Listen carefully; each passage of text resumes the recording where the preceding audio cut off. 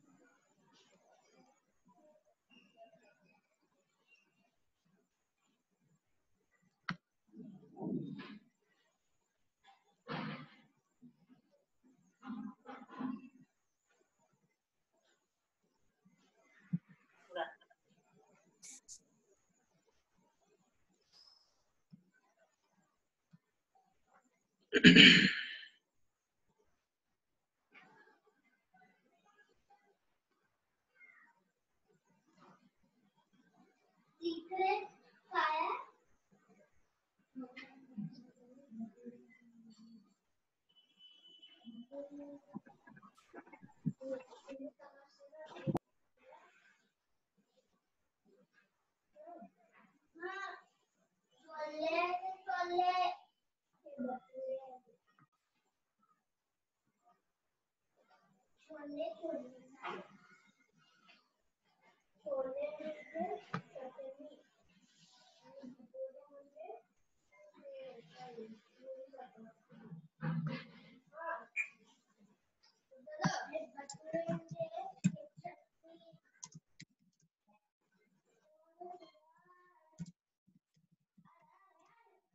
छोले आणि चटणी छोले चटणी छोले म्हणजे एक टाईप भाजी असते नाही बोलतो बोलतो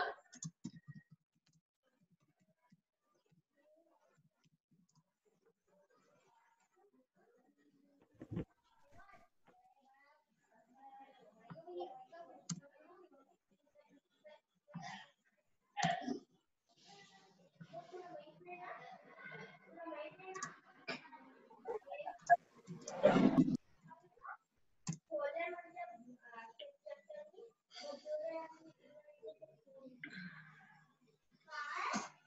मी सांगू नाही एक्सप्लेन करतो काय की असते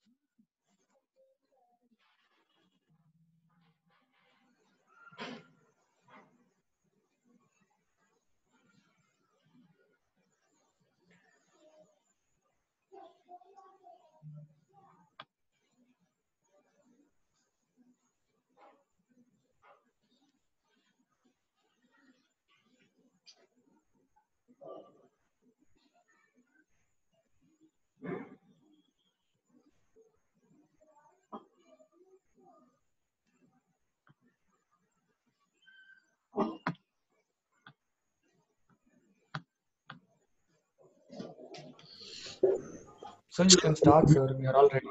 Okay, okay, then I'll start. Okay. Yeah. Good morning. Uh, Today I'm going to start with the silicon control rectifier and its application. Is it audible? Yes, Yes, sir. sir. Okay, Yes, okay sir. then. Yes, yes. So this is part of module 2, that is FET and SER. Main topics covered are FET and SER. And FET material I have already shared in Google Classroom, and SER I am covering here. Again, I will come back to FET and I will discuss, okay, in the next classes. So these are the contents I discuss on SER. First, let me introduce the device. SER, silicon controlled rectifier it is. So what it is, and some basics of SER. How does this SER works, characteristics, or how this SER behaves for different voltages, positive and negative voltages. And then finally I'll discuss importance of this SER, its practical applications, and then finally I'll conclude. So this is a content. So let me give brief introduction to this device, SER. So can you differentiate regular diode and this rectifier diode, controlled rectifier I have said? Regular diode is a AC to DC converter, that is rectifier you said, but this is also a rectifier, but you have control over the output. It is controlled rectifier. The name itself says controlled rectifier. So silicon controlled rectifier indicates it is made up of silicon, and the device is SCR, but it is made up of silicon and you have control over the output. That is the meaning of it. And this is not like a normal diode. This is power device actually. Do you understand the meaning of power device? Power device is a device which is capable of operating at 230 volts, even 250 volts, 300 volts. If you give, this device will work fine without any problem. That is the meaning of power device. So all other devices till now, what we have discussed, where we can operate those devices only at 10 volts, 12 volts, 18 volts, maximum 24 volts, not more than that. So power level and signal level electronics, there is a big difference based on their capability of handling power. So that is a power device. When I say, you should be able to understand that it is capable of handling large power and large voltage, large current. That is the meaning. So this device falls under category of power devices. Okay, so this has got very important advantages. It has got practical applications. I will discuss in detail in the later part of it. So first it was introduced in 1956 by Bell Telephone Laboratories, and it can convert, as I said, it can convert alternating current into direct current, and at the same time it can control the amount of power fed to the load. So what I'm trying to tell, I'm trying to tell that this SCR is also a rectifier which converts AC to DC, but it can control the amount of power fed to the load. Whereas in diode rectifier, only the conduction, when you see the conduction 0 to pi, the diode used to conduct for 0 to pi and there was no control over the output. Suppose I want output at 90 degree, it was not possible to control in diode. But in SCR, it is possible at 90 degree. Instead of 0 to 5 conduction, I can make it conduct, I can make SCR conduct from 0 to 90 degree or 90 to 180 degree or 30 to 90 degree. That is possible with this SCR. That's why we call it as silicon controlled rectifier. Controlled rectifier meaning is that. So symbolically, it looks like this. So what is the difference? SCR and diode. Anode you have, cathode you have. That you find in regular diode also. But extra terminal is gate here. What is extra terminal? Gate. That is a control terminal we call. That is why this device is capable of controlling the output, because in the fabrication itself, it is the extra gate terminal is fabricated. So that extra terminal, sitting at extra terminal, you can control the operation very well or control the output very well. So that gate voltage what you apply makes a big difference in this device.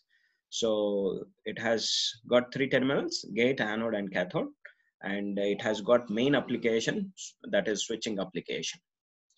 So coming to the structure of SCR, how it is different from regular diode? That is a question to be raised here. I said just one extra terminal you have, that is gate. What is the difference? Only extra terminal you have is gate here. But see the structure. I said PN structure. First line, SCR consists of a 4-layer PN structure with output layers are referred to as anode, that is P-type, and cathode is N-type. The control terminal of SCR is named as gate and connected to the P-type layer located next to the gate.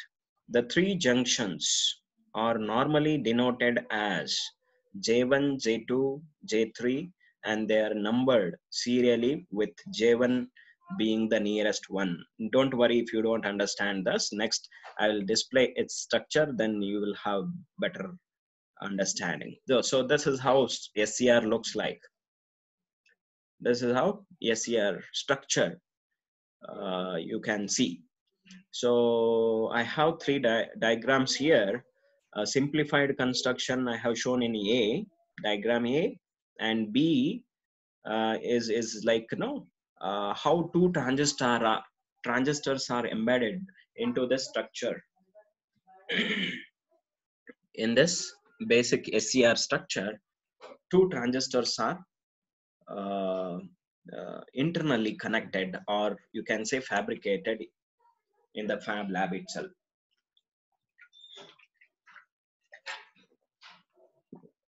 Can you so what are these 2 transistors? One is PNP and NPN.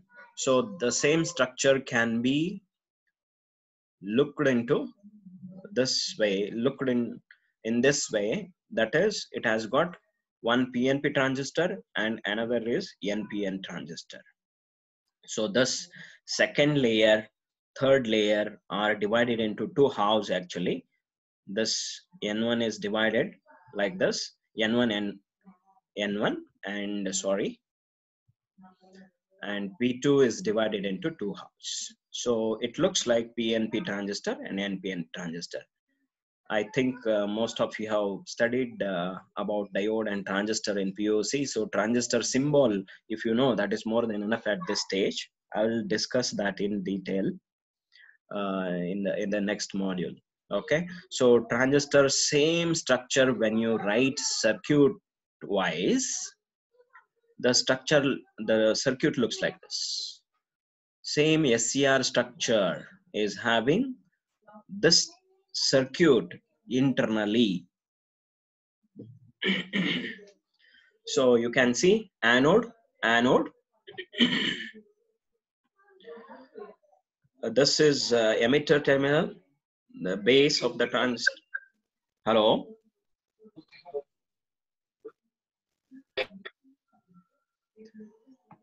Just a second.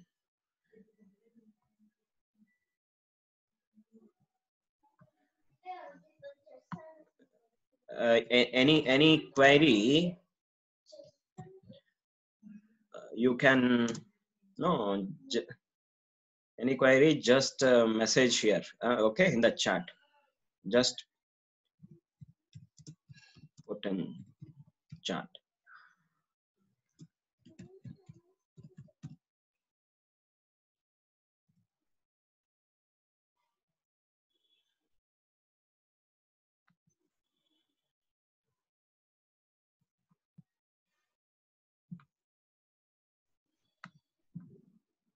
Sorry. Yeah, so this is a transistor structure. Just to identify the terminals here. One transistor PNP, another transistor NPN. Why NPN, the second transistor I am talking? Because arrow is outward, right? In the first transistor, arrow is inward. You can see the emitter terminal is inward. It is entering into the junction, but here it is leaving the junction. In the second transistor, you just observe that the arrow is going outward. So arrow going outward transistor, we call it as NPN transistor, and arrow entering into the junction, we call it as PNP transistor, because the structure says it is PNP transistor first and then NPN transistor it is. So same PNP transistor, NPN transistor. They are coupled like this, or they are connected like this in the device structure itself. So we call this model or this circuit as an equivalent circuit of SCR, or you can say two transistor model of SCR. Okay, you can you will find this these names very familiar, very frequently heard in the textbook. Okay, so how this circuit works? So coming back to the same circuit, one extra terminal gate I said in the SCR. This is a gate terminal actually. G, where I have written G, is a gate terminal, and sitting here, one can control the operation of the device. So you apply the voltage across anode and cathode of the SCR, and sitting at the gate, you can control the operation. That is, current flowing through the device can be controlled in a better way using gate terminal, that is applying gate voltage at the gate terminal. Okay, so that is what written here. Load is connected in series with the anode. The anode is always connected at the higher potential than cathode, and the working of SCR can be explained into two modes. One is when gate is open, that is without the application of gate voltage, how your device behaves. And when you apply the gate voltage, how behavior changes. That is what you have to make out here. So that is what I said. The important application of this SCR is switching, correct? On and off process is called switching. So in switching action only, this SCR is preferred. For example, when you want to control the fan speed or vary the fan speed, you need to, or you can say just on and off process. For you are turning on some bulb or any load lighting system. Okay, so when you turn on the device, it works as a closed switch. When you turn off the device, it acts as an open switch, right? So same concept is applied in most of the switching application. So here also, when gate voltage is not applied, say you can say PNPN, four transistors, four layers connected.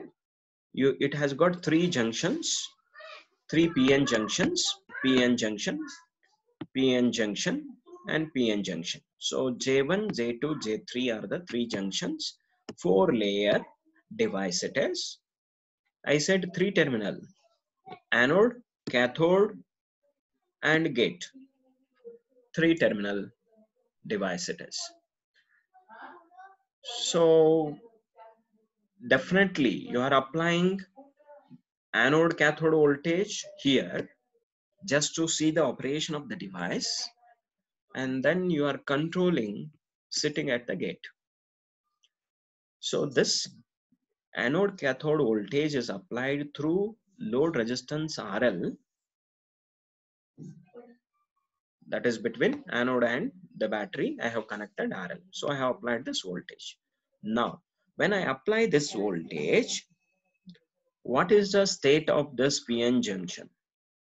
What are the status of these PN junction? Which are the devices, or which are the junctions that are forward biased? You have to make out now. So J1 junction is forward biased, and J3 is also forward biased with this battery polarity. How? Because positive terminal of the battery V is connected to P-type material, and negative terminal is connected to N-type material. You can just observe in the diagram. That's why J1 and J3 are forward biased, I say. I hope you understand, because we have discussed diode in detail, PN junction in detail in the beginning classes of electronics. So same thing I am applying, but here we have 3 junctions. There only 1 junction we discussed, right? So with this polarity, when you say J1 is forward bias, there is a recombination of holes and electrons across the junction, and there is a flow of current across the junction. Here also there is a possibility of current flow, because J3 is also forward biased. J2 is reverse bias. How J2 is reverse biased? Can anybody message me how J2 is reverse biased?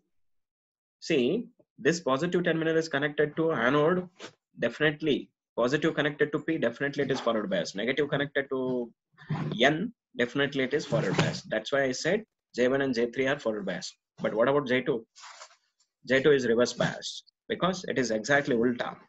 For N, it is P is connected. For P, it is N is connected. So this junction J2 is reverse biased. So what is the meaning? 2 junctions are forward biased, 1 junction is reverse biased. So device is not conducting. You have applied positive voltage, no doubt.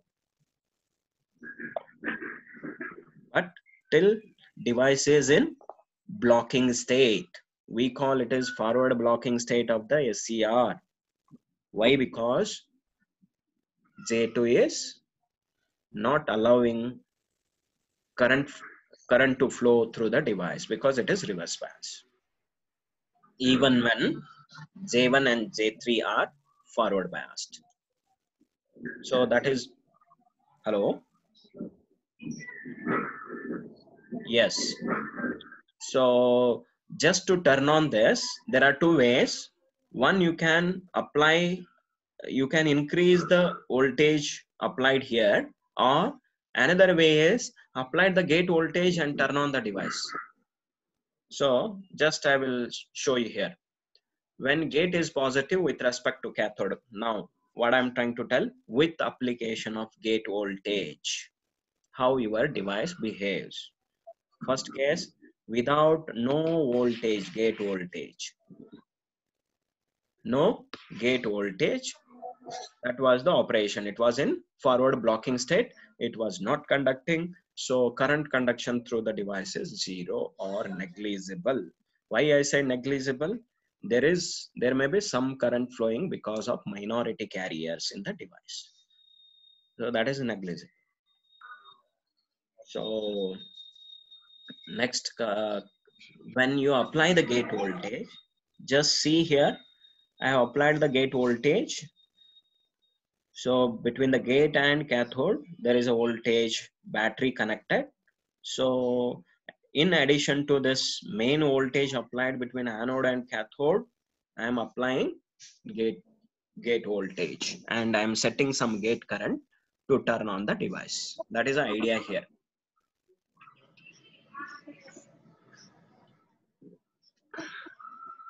So now concentrate. J3 and J1 was forward biased in the beginning only I told. J2 was reverse biased. With this condition, you are applying I'm sorry.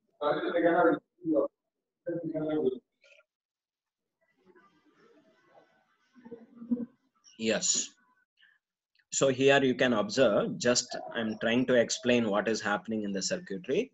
Electrons from N-type material, N-type which is connected to cathode, electrons here, they start moving across the junction J3.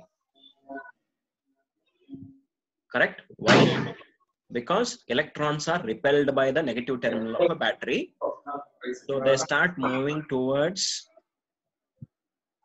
J2 junction, and similarly holes move from P-type material towards the right. Eventually, the electrons that moved across J3 are now attracted across J2. This initiates the gate current, and J2 is, you say, it is conducting. Earlier, it was not conducting. Now it is conducting because you have applied the gate voltage, positive gate voltage. Positive, why I said positive? Because positive terminal of this gate battery is connected to the gate. So it is positive with respect to cathode. So that will overcome the barrier here because there is a flow of charge carriers across the junction, and it will forward bias the J2 junction. That is how device is turned on. So what extra